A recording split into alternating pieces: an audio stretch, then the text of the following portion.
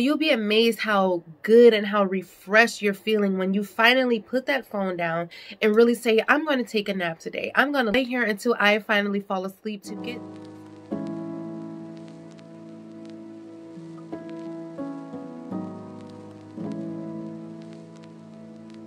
Hello my beauties, thank you so much for tuning in for another video. If you're new here, welcome. My name is Maggie and I do all types of self-care videos. So if there's something you may be interested in, please stick around by hitting that subscribe button so that you never miss another upload. So today I want to talk a little bit about taking a break. Taking a break for ourselves today. Whatever it takes, we're going to rest and we're going to take a break today. I know we're still busy. I know we're still probably working. If we're not working, then we're at home working, and then dealing with the kids working, and then dealing with virtual working. So yes, today we are going to take a break, and I put together a quick little list to help us do that. So let's start with number one. Number one is to listen to music. Now I'm a big music artist fan, all genres. I listen to music probably every single day, but maybe today you want to keep it a little bit more mindful. Maybe you want to discover some new artists today. Maybe you want to go on Pandora and do some browsing and really discover what's new, discover what it is that you like. And yeah, just get into some music today. Sit down, put some headphones on, and just go to town. Just space out for a little bit and just indulge in all of that wonderful music that we love so much. All right, number two is to unplug. I don't know how much I can stress this here on my channel, but guys, we have to put our phones down sometimes. We have to get off the tablet and the laptop sometimes and actually enjoy and have a normal life, right? Yes, it's still possible. So next time like your phone is dying, right? Don't plug it up and still continue to use it while it's charging. Use that time to charge your phone completely, right? Which we know can take a couple hours or whatever.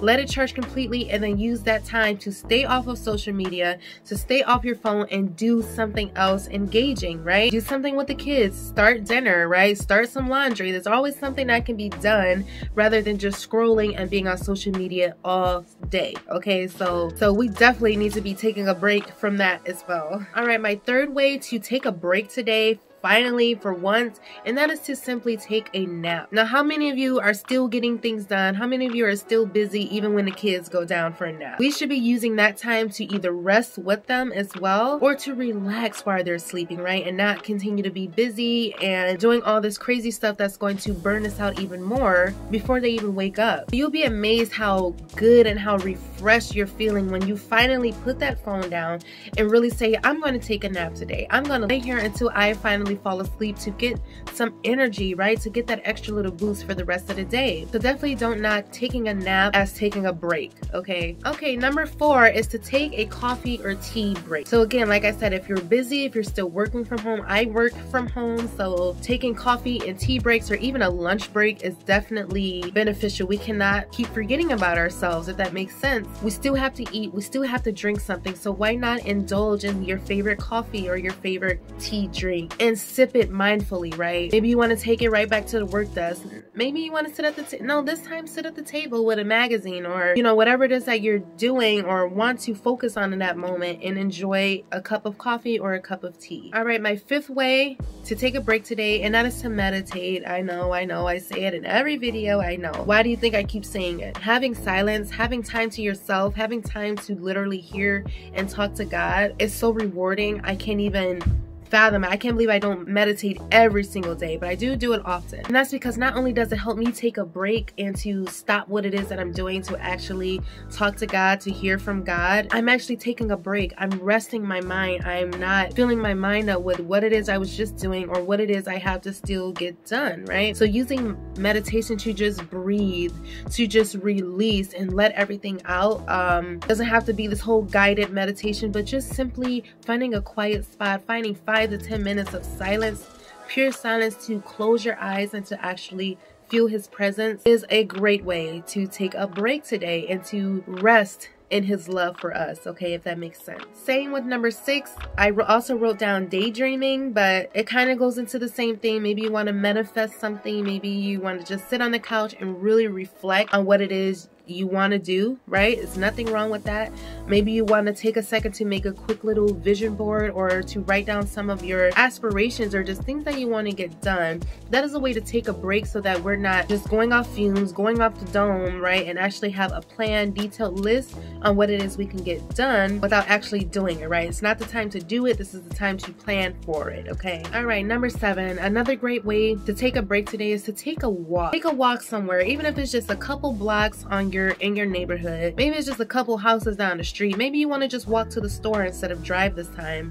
Or if you have a pet or if you have a dog like I do, walking him is our great way of bonding and getting that exercise and getting that daily dose of vitamin D or whatever, fresh air on our skin, you know, daily. Now I have been slacking these last couple days because it's literally 3 to 4 inches of snow outside and you're gonna have to run around in the backyard. I'm not walking you in that right now, but sure enough, soon as it starts to melt, warm up a little bit, we're back on our walks, we're back walking the dog. So some form of walking and getting outside today, period. All right, my 8th way to take a break today, and that is to read something fun. Now I know I said to put up the social media and everything, but if you're like me and not on there as much except for just when I'm working, yeah, sometimes it's fun to just hop on Instagram and I go right to those funny Instagram pages, funny hood pages or whatever it's called, and I just die laughing, right? I go on YouTube, I watch challenges. I'm always looking for something funny to watch because I've been looking at so much negativity lately. I've been